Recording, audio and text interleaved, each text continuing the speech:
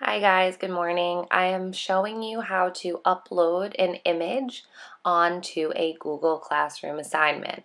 So I'm going to use Miss Calemo's library resources page in order to do that.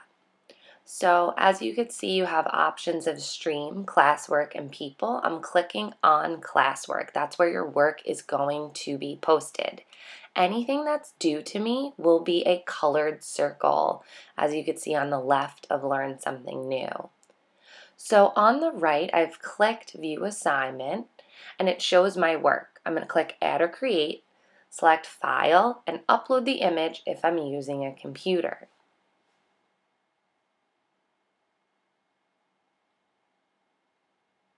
If I'm using a phone, I'm going to set up a different video for you guys to have that option as well.